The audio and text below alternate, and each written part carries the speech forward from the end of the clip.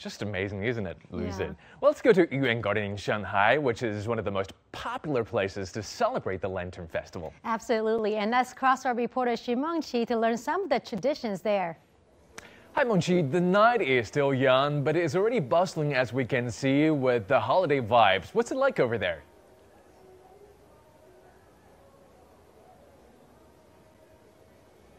Well, Louisa and Julian, first of all, a happy Lantern Festival to both of you.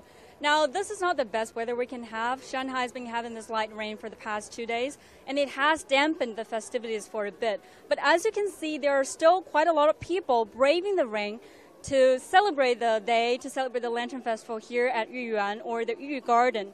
The garden is a little oasis in downtown Shanghai.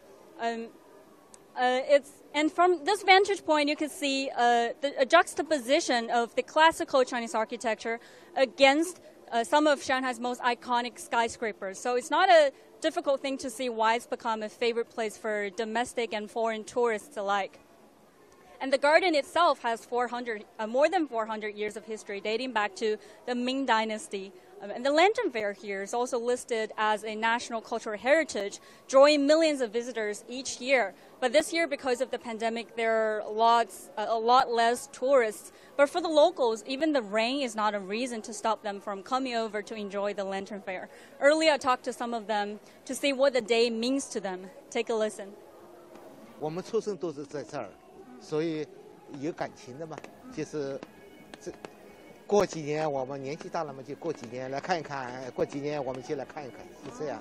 去年疫情那个原因不是那个没有办法看到嘛，然后今年就特意过来看了一下啊。在传统意义上，目前我们认为元宵就是一家人团聚嘛，聚完之后大家就是要一个新的开始了。然后可能在古代的话，可能元宵节也算是古代的一个情人节。